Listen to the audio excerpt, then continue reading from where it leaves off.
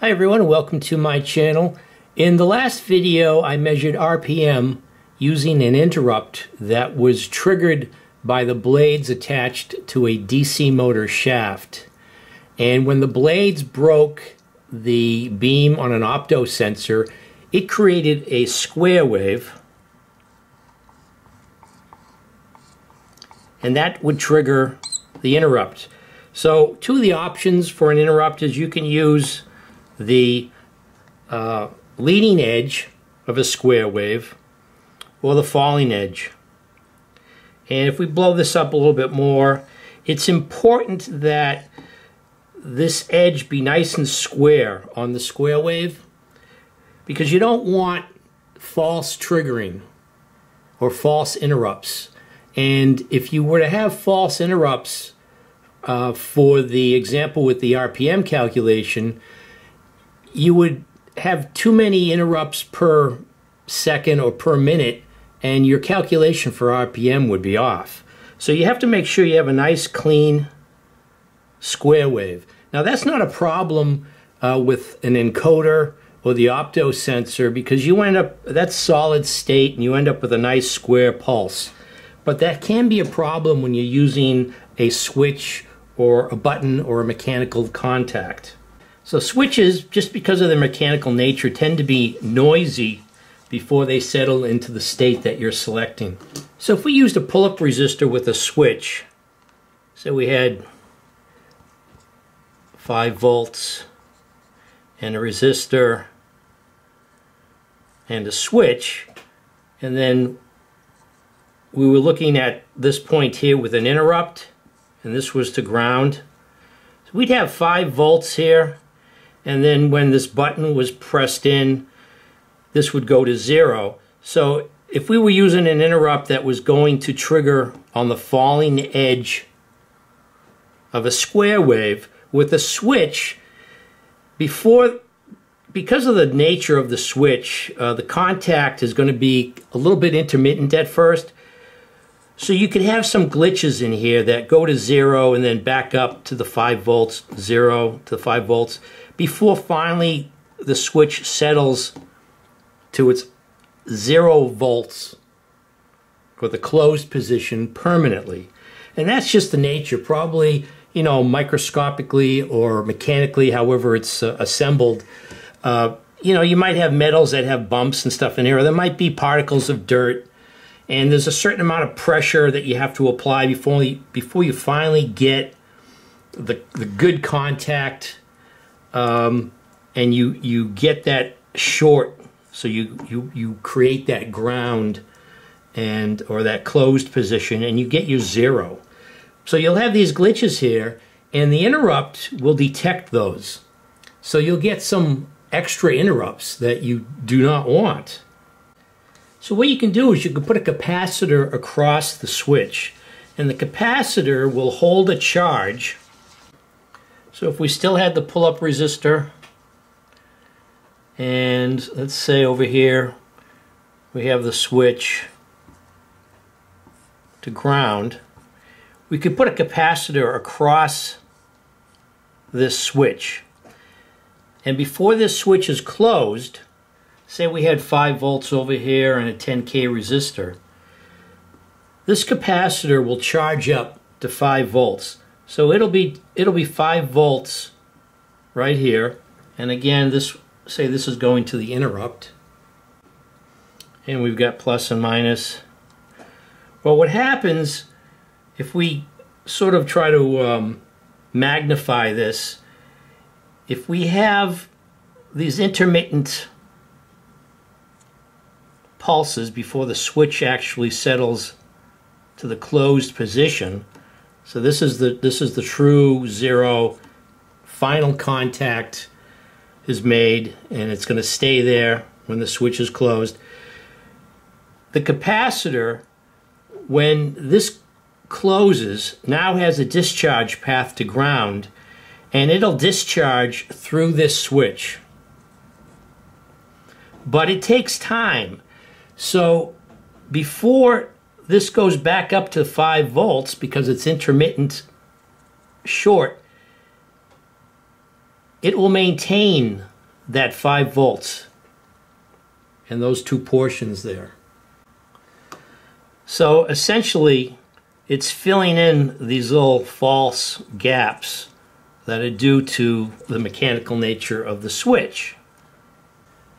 But there is a downside to that also, in that when you finally reach this settling point here for going to 0, it puts a little bit of a slope here due to the time it takes to discharge.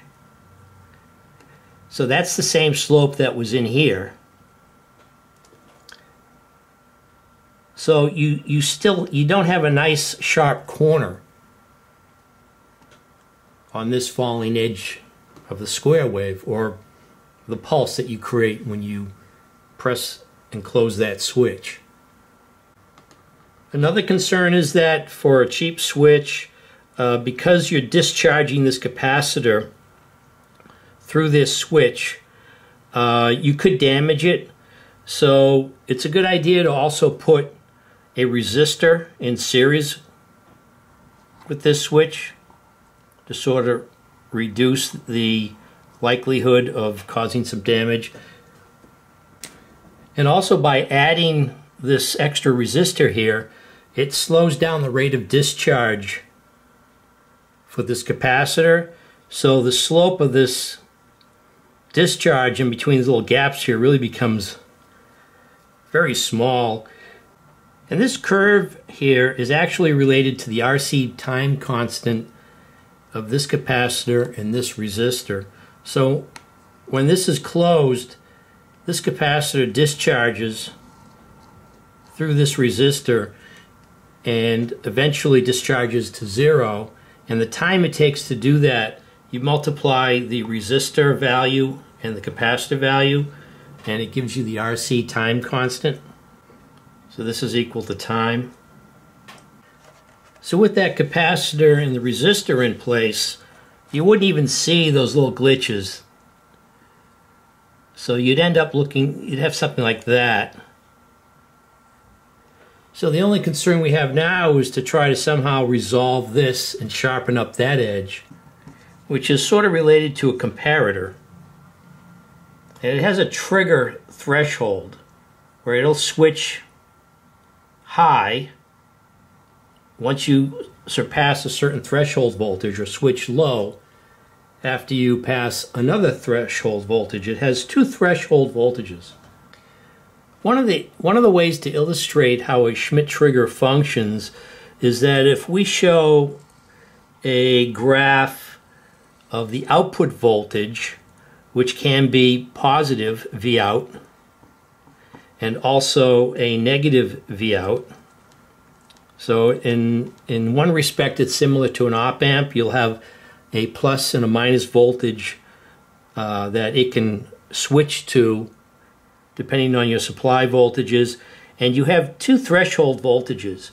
So here we have a plus threshold voltage, and here we have a minus threshold voltage, and the output, or the state of the voltage that it switches to, also is dependent on its prior state. So if we're already at the positive voltage for an output, the plus voltage, once we reach this threshold, the output will switch to the opposite voltage. And if we want to go back to a plus voltage, we have to go through to the other reference voltage. So backwards, we would have to go back to this opposite, or the second threshold, and once that is reached, it'll switch back to a positive voltage from the negative side. And in this case, I have the thresholds on either side of 0 reference, but it doesn't need to be that way. You can have it so this shifts either positive or negative. It's just, the design of the circuit. In my case, I'm going to be using a 74 LS14, which is, it has 6 Schmidt triggers on one IC, It's also an inverting Schmitt trigger. So it inverts the pulses that go through it. This is also the symbol for a Schmitt trigger. So you'll see this symbol. It's sort of at an angle though.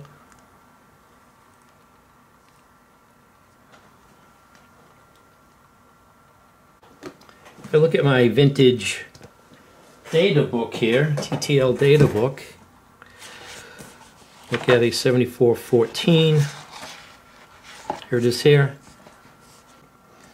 And you can see here hex Schmitt trigger inverters, and it has 6 of them, and you can see the symbols there for the Schmitt trigger. So here's the IC that I'm going to be using to help me get a nice square wave from a switch.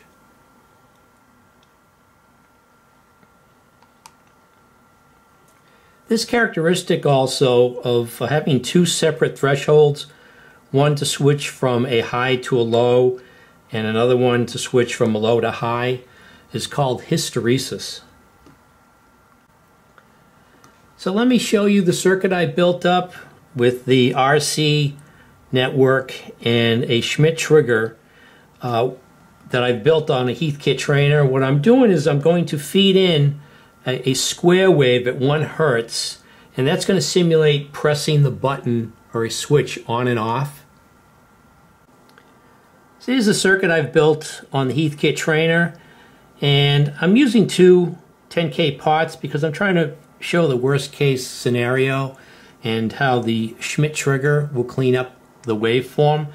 It doesn't exactly simulate this mechanical switching portion of, say, a button or a switch, cleaning up those glitches, but it shows how the RC time constant, the sloping that occurs from the resistor and capacitor combination, gets cleaned up with the Schmitt trigger, the properties that the Schmitt trigger has. So this is a very slow sweep because I only have 1 hertz simulating the on-off of a switch. So you can see it takes time to go from one channel to the next. Now this is the output from the Schmitt trigger, and this is the worst case scenario for the input. You can see here the time constant. It takes time to get to the plus 5 volts. There's a sloping up to the 5 volts, and then discharging. It has that discharge pattern when it discharges from 5 volts to 0. And you can see here on the output of the Schmitt trigger, it's cleaned that up and you have these nice clean square waves. Again, that's the input to the Schmitt trigger, and that's the corresponding output. And they're inverting Schmitt triggers, so the waveform, the square wave, is inverted. So you'd have to take that into account when using that on an interrupt. So when you press a button and you have a pull-up resistor and it goes from 5 to 0, you would then be inverting that, and in the interrupt you would be looking for the rising edge. You would be triggering on the rising edge from 0 to 5 volts.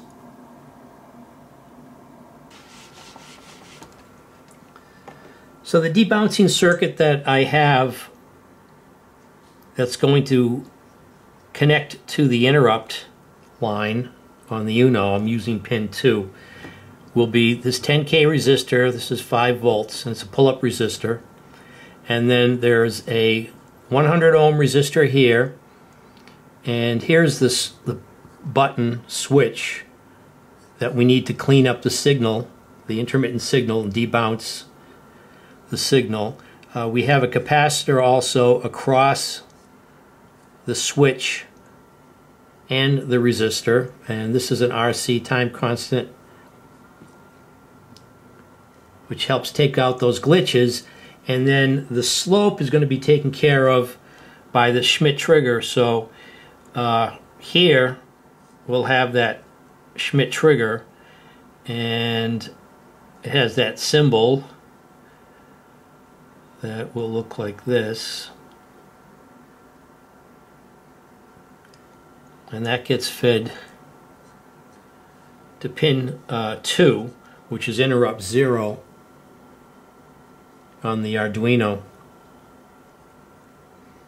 And then when this is pressed, so when this goes from high to low, the output here will go from low to high. So let me show you the experiment that I have built up that I'm using this debouncing circuit with. So here's the experiment. I have the Arduino hooked up to an RGB LED, and what it does is it takes a color and slowly increases the intensity and decreases the intensity of that particular color. And when you first turn it on, it's at one color, and with the interrupt you can switch the fading from one color to another color. So the normal flow of the sketch is slowly increasing and decreasing the intensity of that particular color, and then you can switch colors by using this interrupt. And because we have a mechanical switch here, we want to use a debouncing circuit with an RC network here and also a Schmidt trigger, and gives us a nice clean edge that we can trigger off of for the interrupt.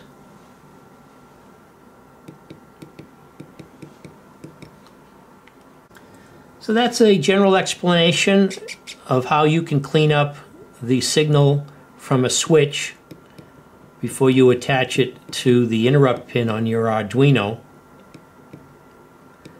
And if you found this video interesting, please subscribe, like, and/or comment. And thanks for watching.